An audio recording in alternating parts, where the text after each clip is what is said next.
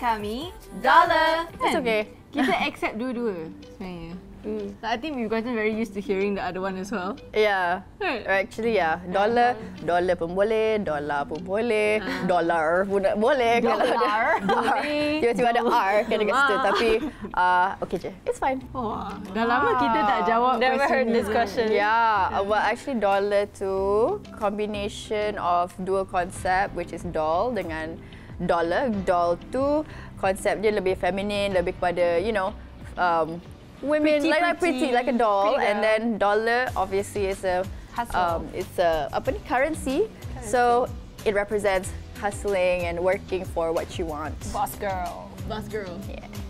Well, to start, sebenarnya lagu tu macam bukanlah single release, it's actually a special release macam title dia, and it is a special song for our fans, idolers, and also special sebab konsert kita akan datang. So konsert ni sebenarnya is like a fan moment dalam konsert for everyone to share together macam tu. And lagu tu mengisahkan apa? Sorry. Lagu tu actually is about our idolers and diorang punya journey dengan kita as a group, how we have grown as a group as well, you know, and how they have supported us sepanjang journey sampai sekarang. I hope so. Right? Yeah, we hope so. Of course, kalau ada peluang tu, we would love to, be able to, perform kita orang punya lagu and put on persembahan yang memang meletup for all of these kinds of anugerah. Yeah. So, one day insyaAllah. We'll try. Actually, berapa bulan? Sampai baru 1 bulan Ish, 1 month. 2 months. 1-2 months lah.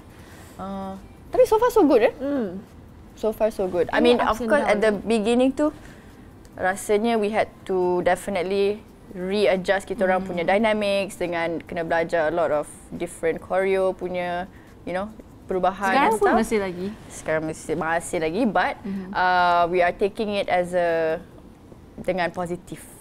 So tapi the future is looking bright, so kita orang just excited je for what's to come. Yeah, betul.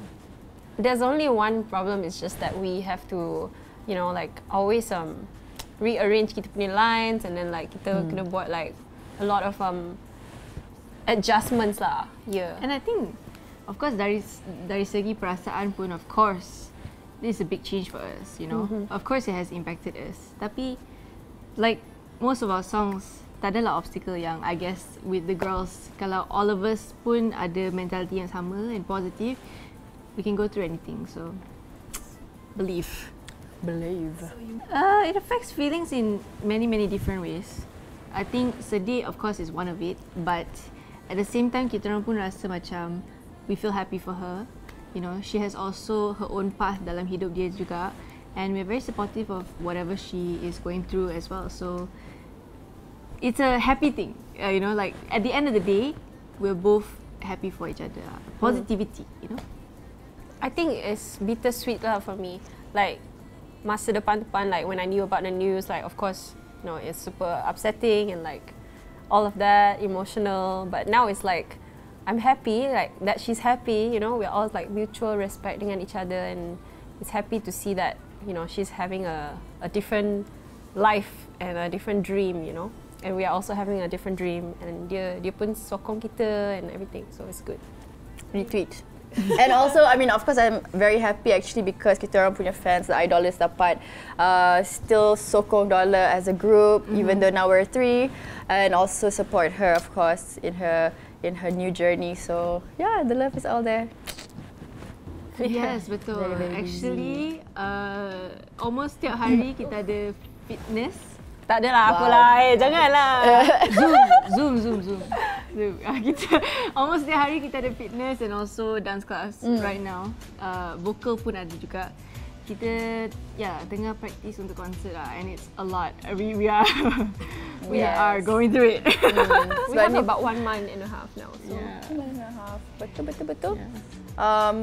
And also sebab ni kita orang punya set yang paling panjang kita orang pernah buat. And of course, it's a one-shot thing. So stamina, we're working on stamina, vocals sekali, combine everything. So I think it'll be very exciting. It's a crazy but fun experience. Proses dia agak Intense. memenatkan, but it's good. It's good. It's worth it. I mean, kita orang ada dapat banyak request untuk datang ke Singapore and take kita orang punya konsert to Singapore. So hopefully itu dalam perancangan. Of course, I think if anything yang paling possible it is Singapore dulu. Lepas tu kita orang akan tengoklah kalau ada Indonesia ke Vietnam ke Thailand ke Philippines. Yeah, it's very interesting tau. Yeah, Kita orang punya dance covers banyak macam dekat I don't know, is it Argentina? Yeah, Ukraine, Europe, Russia, like yeah. what? You know, unexpected tapi best lah. It's good news. I love Yeah. it. How do you plan your? I think kalau macam sekarang kita training era kan, so kita ikut sendiri je, ikut personality, however we want it. Tapi kalau kita ada MV, kita memang akan Plan lah. follow a concept. But I think something about Dolla is normally kita orang macam bincang sikit je. You know, we're just like, konsert dia macam ni normally Still there's go like with you do you. faham je lah. And then we kind of like come together and Kalau ada macam time to match, we Time to match. match lah. Tapi sekarang ni I think it's definitely not time to match. But you can see semua orang. It's so different. Really not really different. What is lain. this? Dia macam MV lah. Ni dari Pink Fish. I know, tapi dia extra contoh macam kalau kena ada pergi. Pink Fish ataupun persembahan yang besar, dia buat nails yang lebih vast. ini pun macam Pink Fish, tu. I did this for Pink Fish. Oh, is it? Okay, I tak buat my nails for Pink Fish, tapi Exactly. hari ni I See, buat. so kita Untuk just hari-hari. freestyle je. Hari-hari. Untuk hari-hari. Yeah. Harapan untuk konsert is actually Tabby just sangat-sangat excited untuk jumpa idolers. I think it's like a very special moment yang kita boleh nyanyi bersama-sama and like really dance, because I was thinking hari tu macam wow, like the entire venue akan tahu lagu-lagu Dolla, you know what I mean? And that would be really really special for us, I think. So I'm super excited for that. And I hope kita boleh buatkan show yang fire out to you guys. What about you guys? I think I'm excited to put on like a show yang actually panjang, yang ada jalan cerita. Yes, because selalunya korang dapat tengok macam maksimum 5 lagu, macam tu. So this time kita orang akan main of course semua lagu Dolla. So it's gonna be satu persembahan yang I think we have never put on out there before. So excited. I harap semua yang datang akan enjoy the show yang gempak. And of course, people who cannot come, maybe if you're in another state or like other parts of the world, if you cannot come, hopefully one day you guys can come to our concert lah. We hope kita akan datang ke you lah. Yeah. Apa? Harapan, yeah. And kepada idolers, and that's always supporting us forever since the start until now. We appreciate you so much. Terima kasih, and see you at the concert. Any words for idolers? Nah, you said it well.